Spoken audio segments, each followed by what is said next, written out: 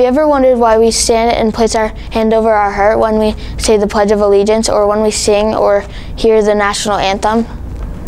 Or why we remove our hats and even our hoodie covers from our head? We do it to show respect. Not only is it a sign of respect to our country and flag, but also to the men and women who defend our country and to those who died for our freedom. Please rise and place your right hand over your heart for the Pledge of Allegiance.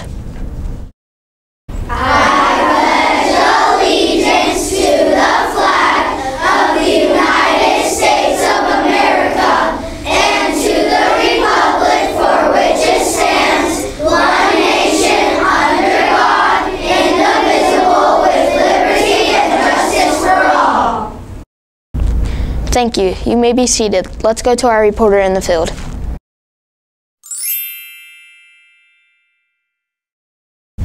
Hi, my name is Harper. I am with Parker. What's your favorite animal? My favorite animal is a dog. Did you know their nose print is as unique as a human's fingerprint? No, I didn't know that. That's really cool. Thank you, Parker. No, just keep going. Here are the high flyers for assertiveness. In kindergarten, we have Beckett and Lucy. In first grade, we have Clara and Jose. In second grade, we have Conrad, Eliza, and Zachary. In third grade, we have Elia and Xander. In fourth grade, we have Sarmad and Romeo. In fifth grade, we have Paisley and Lucy. Way to go, high flyers!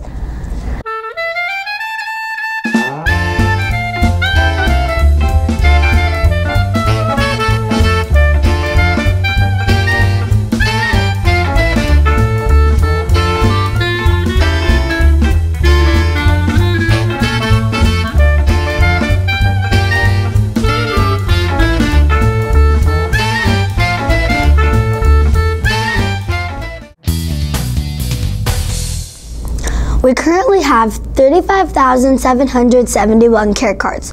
Our goal is 45,000. Keep up the good work, Falcons. Falco has demonstrated 3 ways we can sit during carpet time to honor and respect personal space. Let's review. These are our carpet seating options. Our first option is meditate. That's how I'm sitting. Your legs are going to be crossed and your hands are on your knees. Your second option is mountain. My legs are pulled in and my hands are hugging my legs. Third option is mirror person. Your legs are stacked to the side and your hands are in your lap. This is probably easier for the people with short legs, not long legs like me. My favorite option is mount, but you guys can pick which one you like the best. Stay on your spot and keep your hands to yourself. We've got this, Falcons.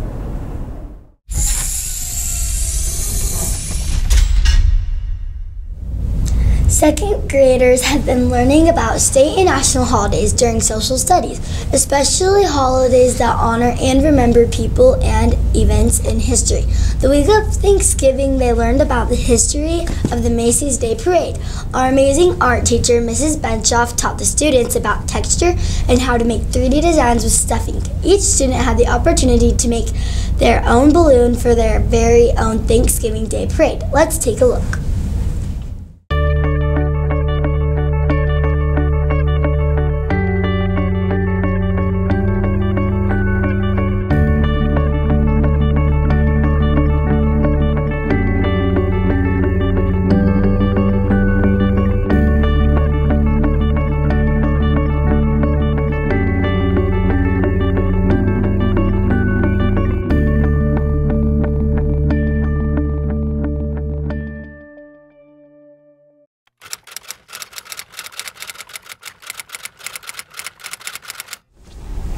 Now I'm here with Mrs. Guymon. Hi, Spurswood. You guys have been learning about setting goals and how to set realistic goals and reach goals. Did you know that setting goals is actually a way that we can build our confidence and our self-esteem? So I hope as you are setting goals with your teachers over the coming weeks that you're thinking about ways that your goals can help you increase your confidence to achieve things. I would love to hear what goals you guys have set. If you see me in the hallway, I would love to hear what goals you're working on. Thank you, Mrs. Guymon.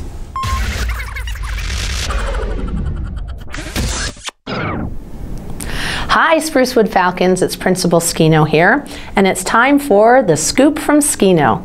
This week, I wanted to talk to everyone about our school's mission. Our building leadership team that you met a few weeks ago have been busy taking information from everyone to learn who we are and why we exist as a school. And our mission statement is that Sprucewood is a school where everyone learns at high levels. And what's so wonderful about our mission is that your level that's really high might be really low for someone else and vice versa. So you'll all get to be working towards being your very best. All right, we'll be looking out for all students learning at high levels this week. Here's what's happening at Sprucewood this week.